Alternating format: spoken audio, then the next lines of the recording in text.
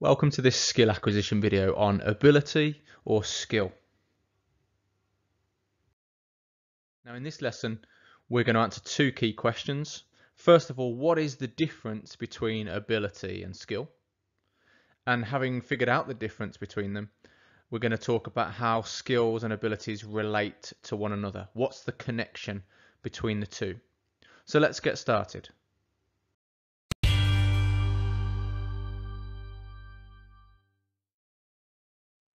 So first off, let's do some definitions. What is the difference between abilities and skills? Well, the first key distinction between the two that we need to know about is that abilities are innate, whereas skills are learned. So that word innate literally means something that you're born with. It's a part of who you are. So whether that's in terms of your physical makeup or your psychological makeup, it is what you have, it's who you are. Whereas a skill is something that you learn, something that you acquire, hence the topic of this series of videos being skill acquisition. It's something that you can learn, it's something that you can develop, it's something that you can take on board, it's something that you can acquire. So abilities are innate, inbuilt, if you like, genetic perhaps, and skills on the other hand are not. They are learned over a course of time. Secondly, abilities are basic. That simply means that they have very few components to them. They are simple. Whereas skills, generally speaking, tend to be much more complex. And obviously there are some skills that are more and less complex, but in comparison to abilities, skills can be thought of as being complex because they have multiple components to different skills. There are different parts to a skill, whereas an ability is a singular thing. And we'll give some examples that make sense of this as we go through this video. Next then, abilities are goal independent. Goal independent. That means that an ability does not have a purpose necessarily. There is no inbuilt purpose to that particular ability. Whereas a skill, on the other hand, is learned for a reason. So we say that a skill is goal oriented. That is, there was something in mind that caused you or prompted you to learn that skill so that you could achieve a particular outcome. So whereas abilities are innate and basic and inbuilt, and therefore they're goal independent, you have them whether or not you use them. Skills, on the other hand, are learned for a purpose, for achieving a particular outcome. And in our context, we're talking about sport skills. So you've learned particular skills in order to be better at your chosen sport. Finally then, one more distinction between these two. Abilities can be thought of as traits. A trait is something that defines you to some extent. It's something that's inbuilt. So it's similar to the idea of it being innate. It's something that's relatively permanent, relatively set, relatively fixed as part of who you are. It's something that is central, if you like, to your physical being. So that's a trait. It's settled. It's fairly secure. It's not going anywhere. A skill, on the other hand, can be thought of as a behavior. So again, it links in with some of these other ideas of a skill being learned, something you pick up over time. It's a behavior in the sense that it's something you do. A trait can be thought of as being something you are or something that you have, whereas a skill is something that you've picked up, something that you've acquired, a behavior that you've learned to excel in. So that's a really key starting point as we get to grips with the difference between abilities and skills. Now I'm going to slightly complicate things from this point on as we talk about some examples of abilities and skills. So I've put 8 potential abilities or skills on the screen now, and we're going to decide whether or not each of these 8 things is a skill or an ability based on our understanding of our definition just now. So first off then, balance. Where would you put balance? Would you say that balance is an ability, or is balance a skill. And this, as I've said, is where it becomes somewhat complicated. Because typically we would acknowledge, we would recognize that balance is something that is innate. Because it's something that people tend to be better or poorer at by virtue of their physical body. And so we would tend to put balance on the side of ability. But that's not to say, of course, that you can't improve or work on that innate ability and make it better. So you can improve your balance, but balance itself in its purest sense can be thought of as an ability. Next up then is visual tracking.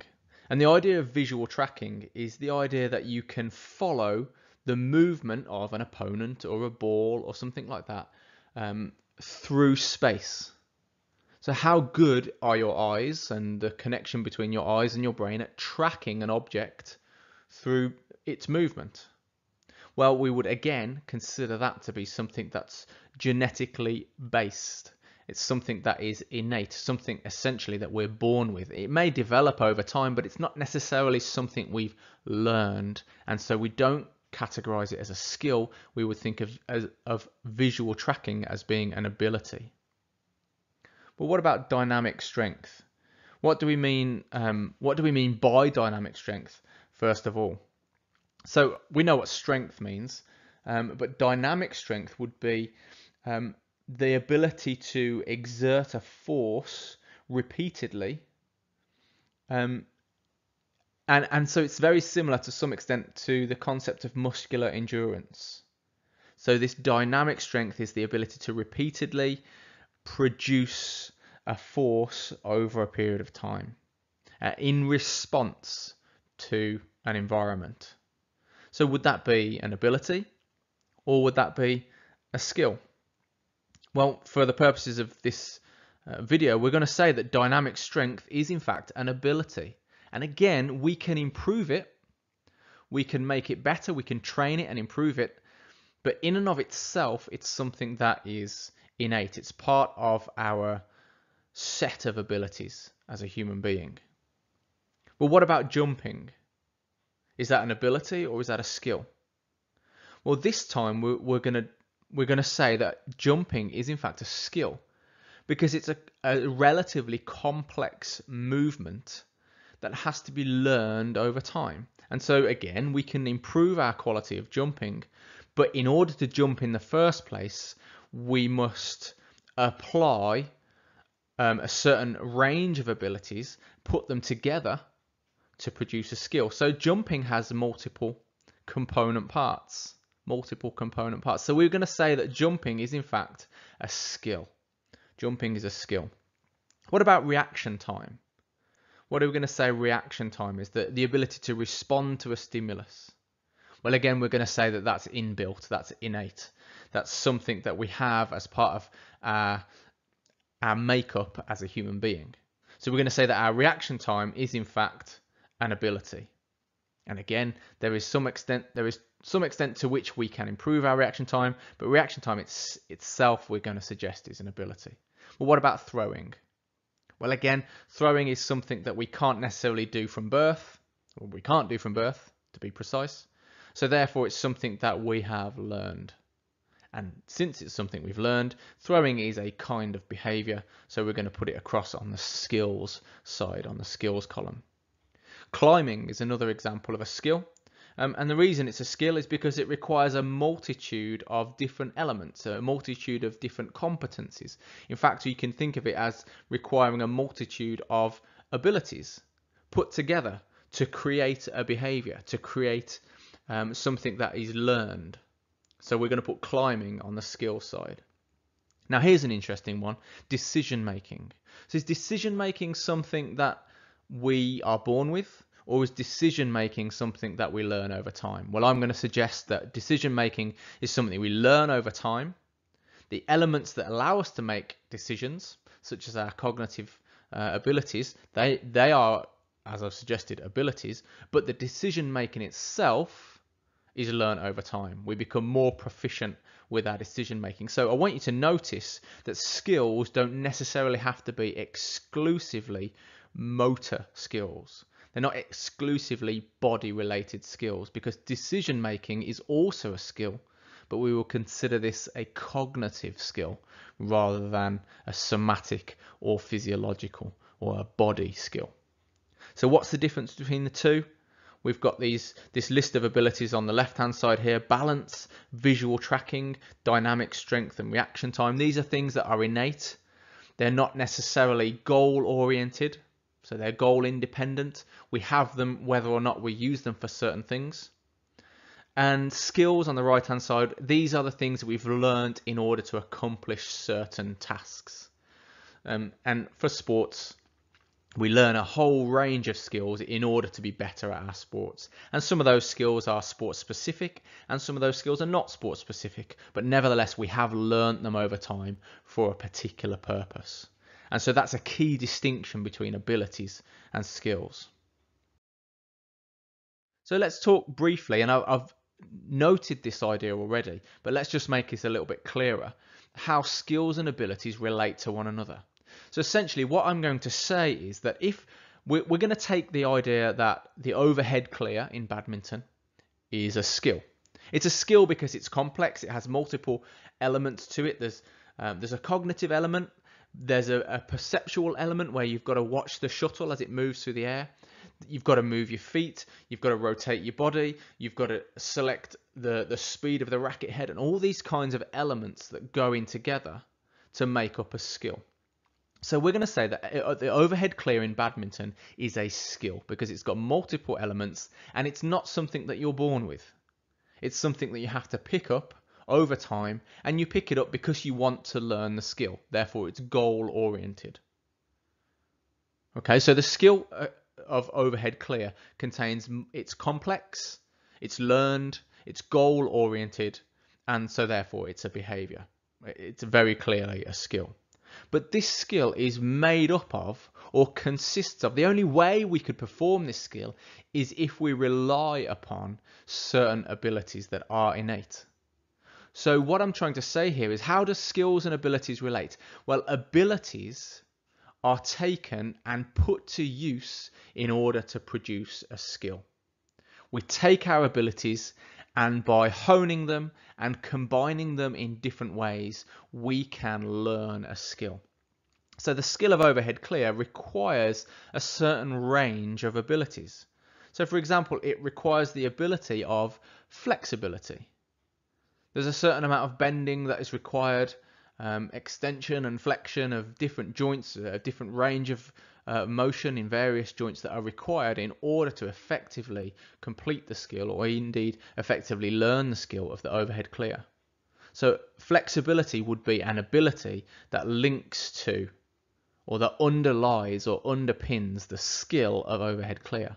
Well, what are some of the other abilities? And let's just go through these a little more quickly. Dynamic precision. Dynamic precision, the ability to be precise and yet moving at the same time. Coordination, the ability to coordinate the movement of the feet and the arm, and in fact the whole body, and also the eyes, and to coordinate all those things together to produce an effective skill of overhead clear. Power, and not simply just the ability to produce power, but the ability to regulate the amount of power that's required to play the overhead clear, how far it's got to go and how hard therefore the shuttle has to be hit. And then timing as well, to be able to put all these things in the right order, at the right moment, at the right pace. And there are other abilities that go in to make up the overhead clear, but the point I'm trying to make is that we can conceive of an ability as being the building blocks of a skill. Abilities are building blocks for skills. The skills themselves have to be learned, and we have to decide what we're going to learn and why we're going to learn it. And then we make use of our innate abilities in order to put them together in a certain way, in a certain combination, in order to produce a skill and then continue to hone that skill. So that's how abilities and skills relate to one another. So what are the implications then of this way of looking at skills and abilities? So we've identified that abilities are the building blocks of skills and that several abilities combine to produce a skill. So with that in mind, could it help us to answer this question? How useful is ability testing for identifying or predicting potential? If we can test a group of young people and discover what their innate abilities are, perhaps through some form of biometric testing, then surely we can direct them to a particular sport or a type of sport at which they're most likely to be successful. And in fact, that has actually been tried by various national sports councils in pursuit of sporting excellence for that nation. But the question is, does it work? How useful is it? Does it work? Well, the short answer is not really. Not really.